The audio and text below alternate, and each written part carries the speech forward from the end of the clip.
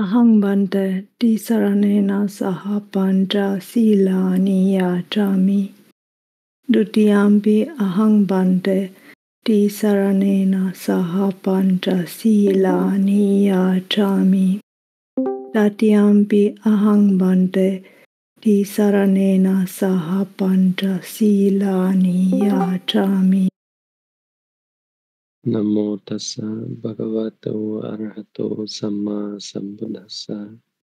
Namo tassa bhagavato arahato samma sambuddhassa.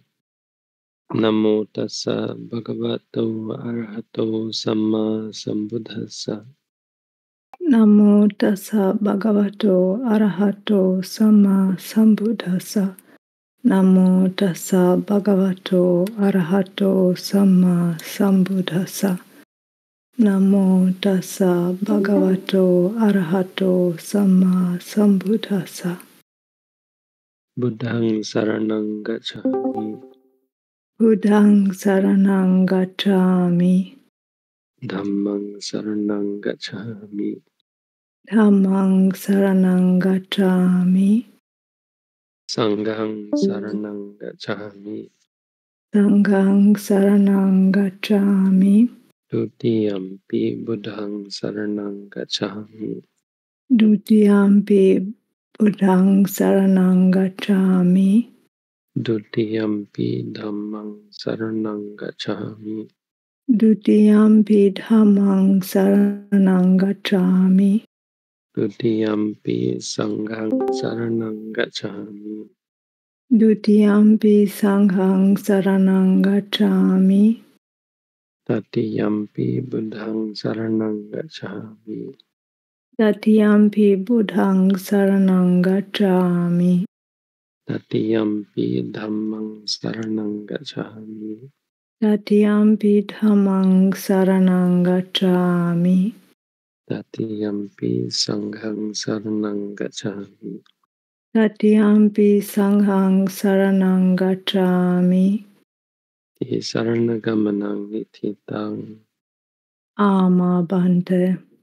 Parnatipata veramani sikkhapadang samadhiyami.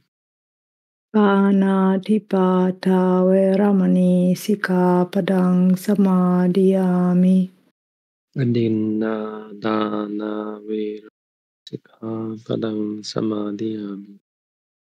Adina dana veramani sikkhapadang samadhiyami.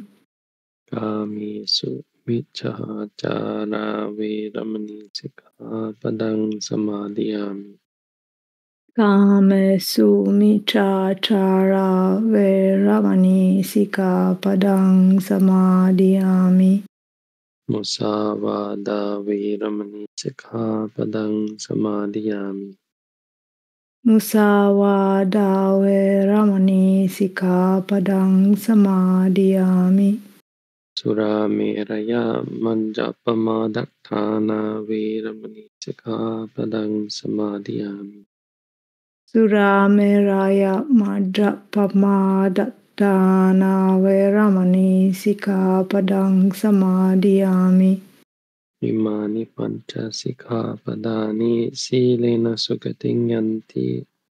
Silena bhoga sampada silena nibbutting yanti. Tasma silang visodhaye. Sadhu, sadhu, sadhu. Sadhu, sadhu, sadhu. Sadhu, sadhu, sadhu. Sadhu. Sadhu. 145. Puṇṇova da Sutta. Advice to Puṇṇa. Thus have I heard. On one occasion the Blessed One was living at Savatthi in Jeta's Grove, and at Apindika's Park. Then when it was evening, the Venerable Puṇṇa rose from meditation and went to the Blessed One. Note 13:15.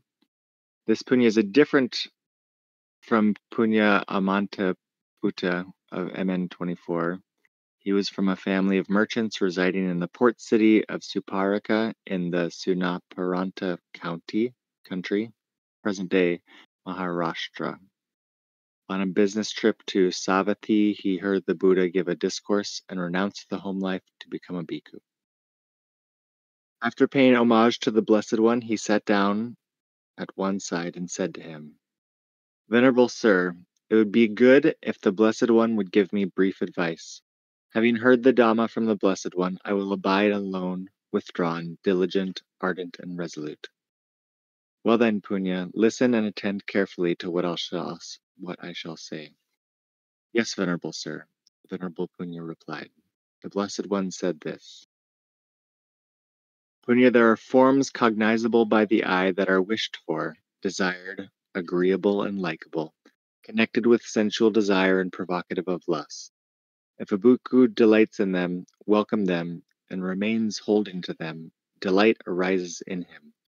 With the arising of delight, Puṇṇa, there is the arising of suffering, I say. Note 1316. M.A. explains this instruction as a short teaching on the Four Noble Truths. Delight, Nandi, is an aspect of craving. Through the arising of delight in regard to the eye and forms, there arises the suffering of the five aggregates.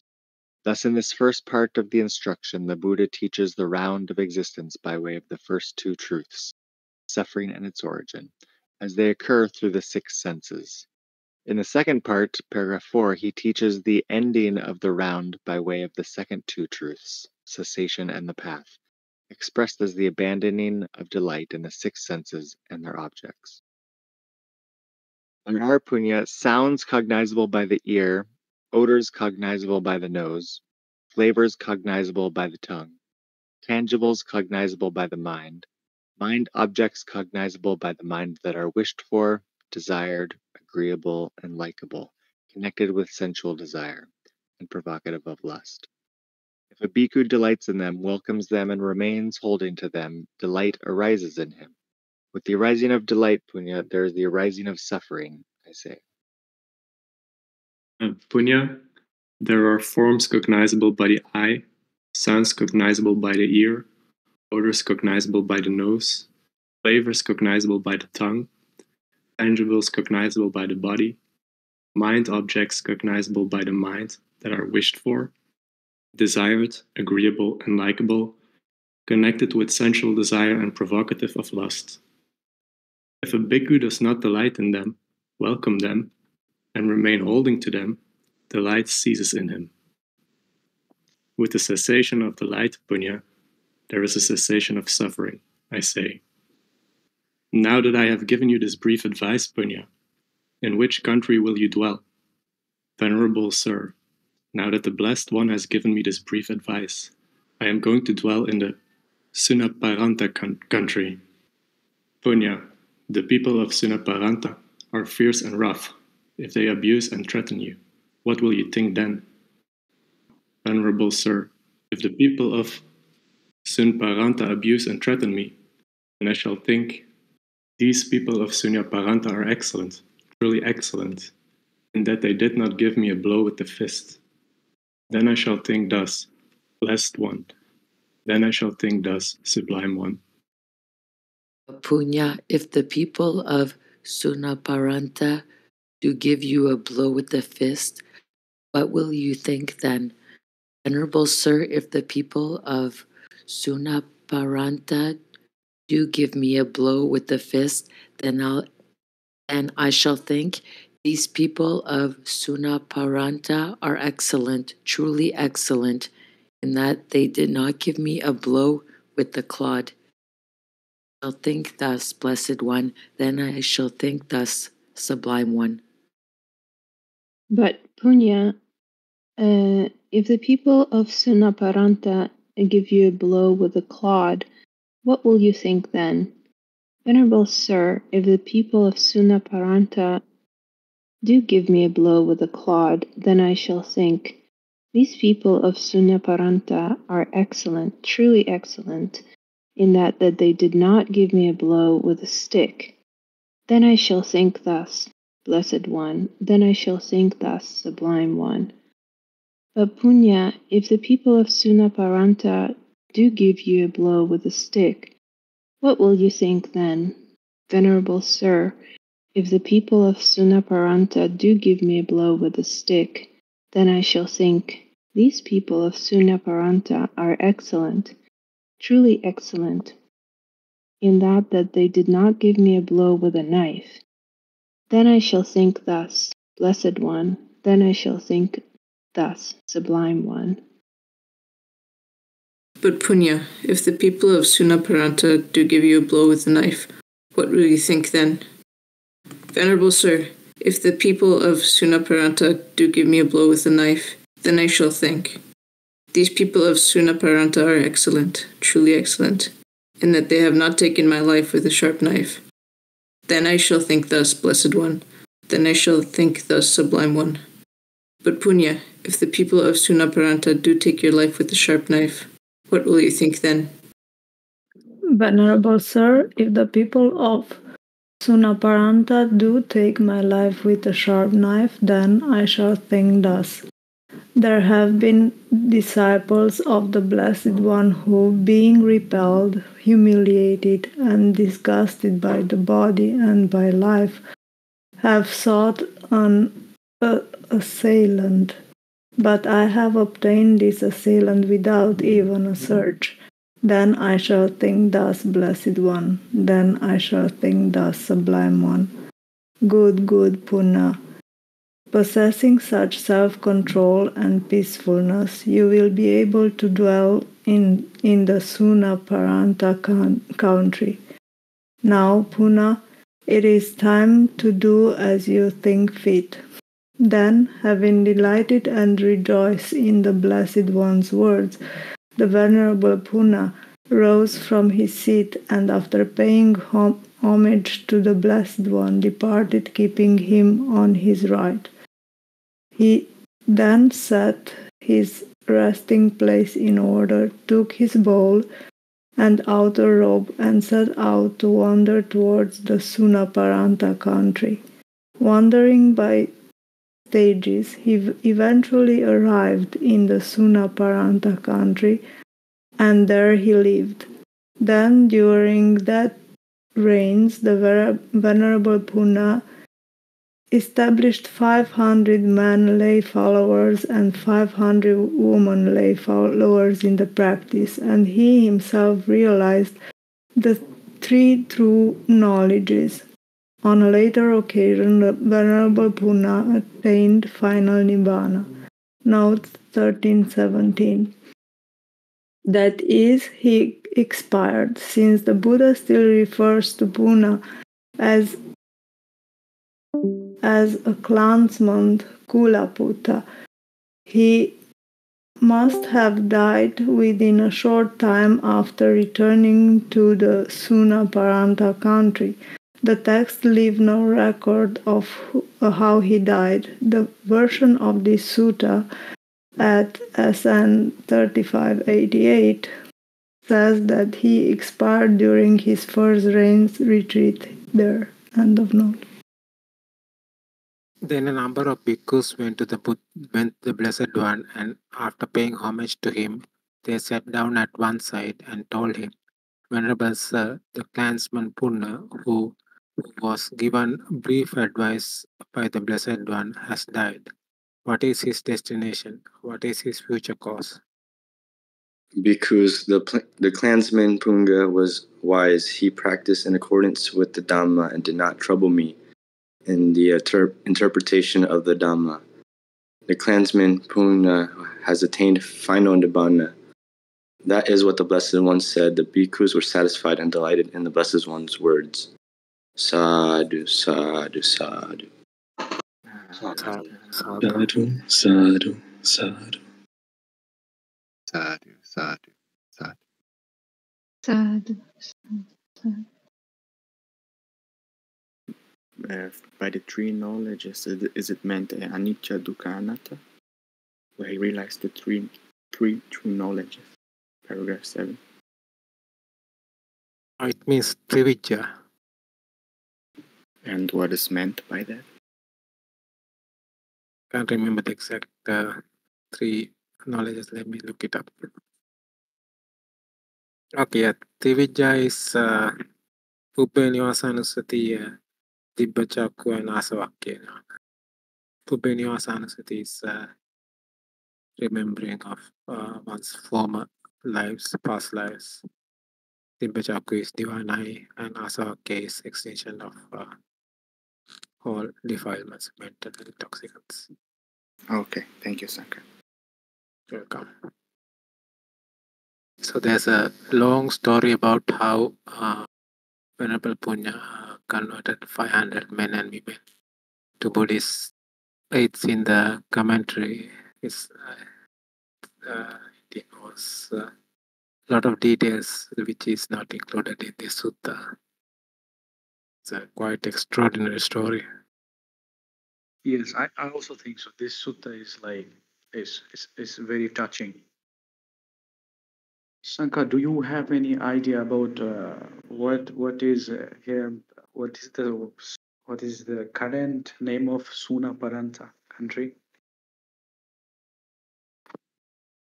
There are, I think the note says it is Maharashtra, but there are other beliefs. People think that it refers to certain Arabic countries. Not sure. Yes, because the people of Maharashtra wouldn't. I don't think because people of Maharashtra, as the story suggests, people of Maharashtra they're pretty known with the Buddha and the Dhamma, so maybe it's some other country. Yeah, because after this story ends, they establish those people in the Dhamma. So it's no surprise that there are Buddhists, if there are Buddhists there. I think the Maharashtra is something Bhikkhu Bodhi is guessing, not anything from the text. I have two questions, but they're related. I may have missed, was there an explanation as to why he chose to go to this place, this country that he knew the people were fierce and rough? Yes, it's in the commentary. Because he wasn't able to progress in his meditation, he thought it would be better to go to his home country for that. I think he kept changing places due to different reasons. Okay, so what I get from this is that he's not avoiding this place because of like the people being fierce and rough.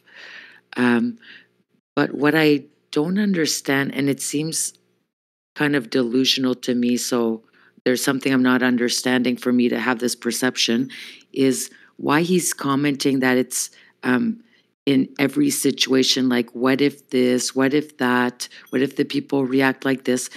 But he comments that these people, they're excellent, they're truly excellent, and that they did not give me a blow, or they did not do this, or so.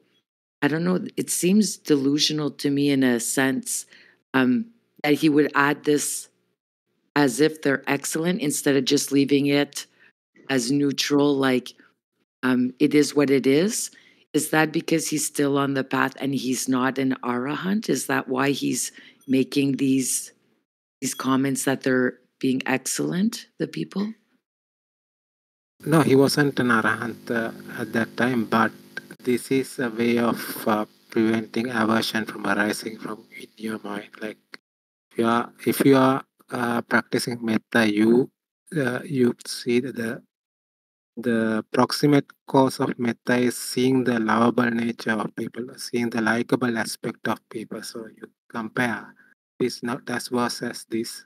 So you try to view it in a positive way. So that gives rise to metta in your mind. This is a form of practice to guard your own mind, to prevent aversion from arising. Okay, so I guess it counterbalances in a way. So he's seeing the positive side of it always. Like he's not focusing on the bad side, which would give rise to anger or hatred. So he's focusing on the positive side, and then he's protecting his mind that way. And also there is that fact of if you were born as a human being, you you have done some excellent deeds for which you were born as a human. So just being a human, it is like it can be something excellent, because not every being gets a human life, I would say. So the possibility of a human mind, but how the capability of a human mind, they're really excellent. So what he's doing, he's not referring to the person itself, but I think he's more of like referring to the mind and that kind of things, like his mind and like just being a human, and that's an excellent thing. That's what I think. I mean, I was wondering the similar thing as Julie did. I think only just for bearing whatever is coming is enough, no? Just being objective, understanding that there's a reason that they behave like this, and there's a reason that they behave towards you like this. Yeah, I don't understand either the. Well, that would be upekka, which is different from how you practice metta. Upekka is you focus on like cause and effect in terms of karma. This is your bad karma or good karma. People come into misfortune because of their own doings. Things like you think like that, then you develop upekka. It doesn't necessarily develop metta. Can you remind me what's upekka mean in English? Upekka is equanimity. Non-partial towards this or that.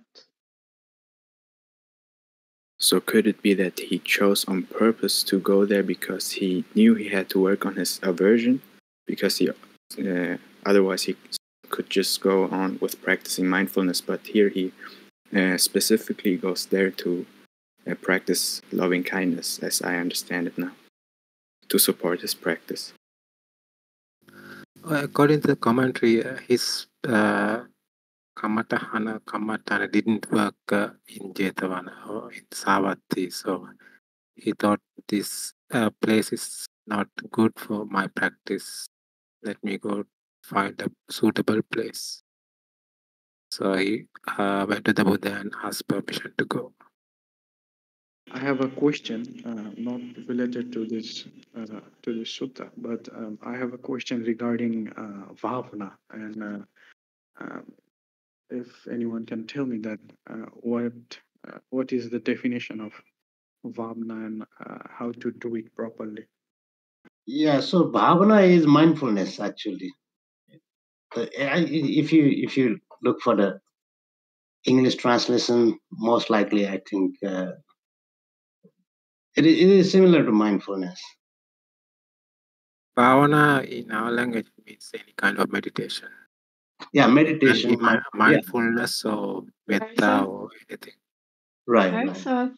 I thought it's more like development, Sankar, isn't it? Oh yeah. It means meditation in the sense, in a Buddhist sense, mental development. Development, yes. Okay. I mean, you don't call aimless contemplation bhavana, like people. Exactly. It literally means causing to be. Causing to be. You mean bhava, maybe? Yeah, the word bhavana comes from bhava, but the way bhava I think different.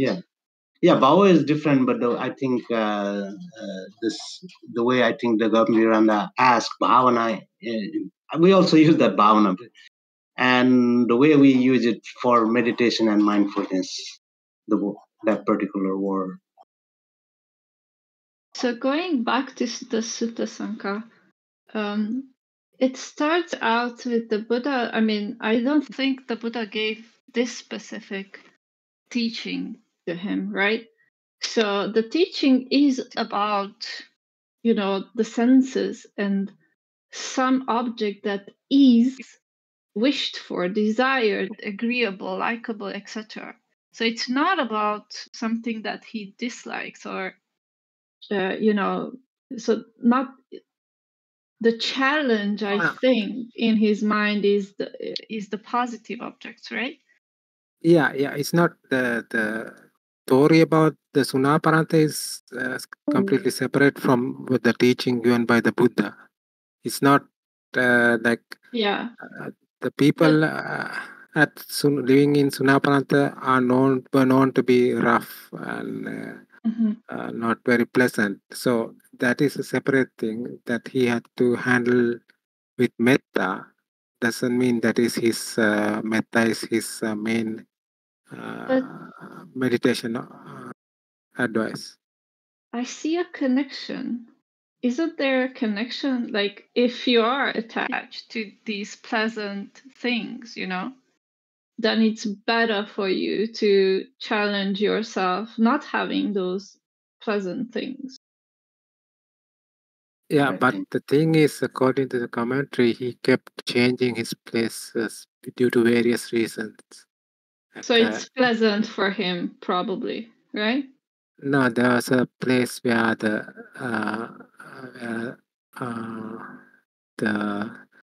sound of the ocean was very loud, so he couldn't concentrate. So he changed. And then there was a place where animals keep making noises day and night. So he's changed again. I mean, it's a very interesting description, the story. I will, if I have time, I'll try to translate it to English. So do we know which Puṇṇa is this? Because I heard different Puṇṇa as well. This is not the person who is like Nikutta. Like the one that is super ill in the end of his life? No, this is not that one. This is different one. That one was with Sariputta and we read that sutta before, right? Yeah. My question is, in this paragraph, the Buddha seems to give instruction not related to meditation practice. So he said, if a bhikkhu delight in them, welcome them, and remain holding to them, the lights arise in him. So it seems that a bhikkhu should be able to do not delight in them, even though when he's not in meditation, in a formal meditation practice. But so my question. So how? True, I understand.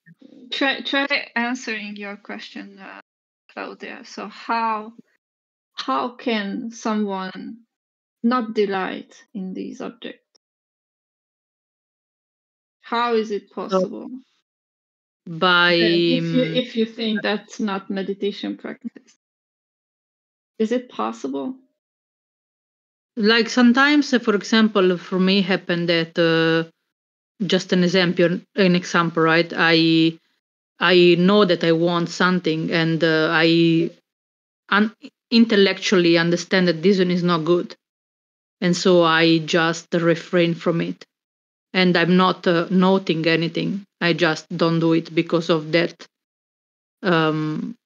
understanding. So this was my question. Actually, was like meditation definitely, helps and bring you in that path. But then, I think that people can also refrain from those danger with an intellectual understanding of it, not only through meditation. I don't know if I'm. Well, basically, the Buddha is talking about the third noble truth here. He's making a point about the cause of suffering. So it is meditation practice. It is. So I just wanted to go further and ask you, like, when you think you make this decision, or to refrain or restrain, you still have wisdom about it, right? You see it as harmful, I think so, yes. and you make a decision in a moment, right? That's right. So that one, this was my question actually. So that one also is meditate.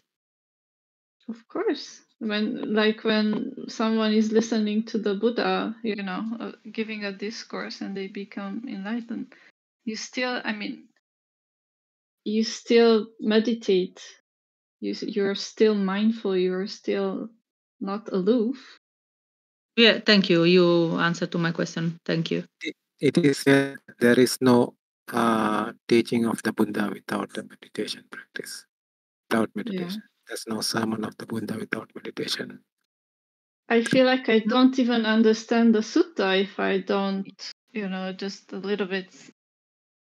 No, that is important because I was thinking meditation only as, sitting and, doing the practice of the noting. And No, I didn't. meditation is every moment. Sati is every moment. Even now. Here. Yeah. Thank you, Edith. Formal practice is important, though, but it's important for this, for your everyday practice or every moment practice. So if you do more formal practice, it will become more of a habit. But also you have the opportunity to correct your practice. So your practice will be, you'll know when are you mindful truly. So during the day or whatever you're hearing or sitting or walking or pouring a tea or something, you can be present with it. You're washing the dishes, and that's how it will translate to your life, to your every moment. Yes, definitely it does. And I recognize when I am mindful or restraining, let's say, and I also recognize when I am not. When I am not, I recognize it obviously later when I have already done it. But yeah, my idea of meditation. Sorry. Do you see a difference when you're practicing a lot? How you behave during, when you're not practicing actually actively? Like, it's different. Your mind is more pure, even without, outside of the formal practice. But if you practice just a little, few minutes a day, or you skip practicing, your mind will be more and more muddled. Yeah, this one I cannot say because I never stop since I started. So I think that for me was a gradually, gradually. Sadhu for that. Yeah, thank you for your answer. I wanted to mention that there are actually a lot of stories, and I think that's also the case today, where people get enlightened during daily activities, during simple tasks. Oh, yeah. So it's not necessarily during meditation. It's just warming up, let's say. So then during the key moments, you are ready. Oh, Sanka, do you remember the bhikkhuni who got enlightened by warming up the water for cooking? Oh, by stirring the pot or something like that? Yes. I vaguely remember. I can't recall the name. Me neither. So there was a bhikkhuni who didn't feel like going on arms around and told her peers that, oh, I'm not going. just stayed home. And realize that all these chores, it's like just meaningless and pointless. Very simple thing. Became an arahant.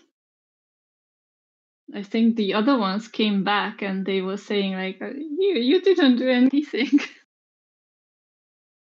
Thank you everyone for coming. Thank you. Sadhu, sadhu, sadhu. Thank you. Sadhu, sadhu, sadhu. Sad. Thank you, Edit. Thank you all.